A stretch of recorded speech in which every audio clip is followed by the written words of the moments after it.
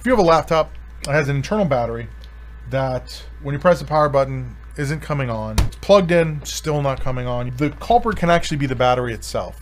And the battery itself can actually be fine. A lot of newer computers have a chip in the battery that communicates to the motherboard that tells them what their charge level is at. And if it thinks that it's at 100% while being completely discharged, the computer will never turn on, the battery will never charge, because the battery's telling the computer like, hey, we don't need any more power, you're good. So a simple thing you can try before going out, replacing your computer, replacing a motherboard, simply unplug the battery and then plug your power cord in.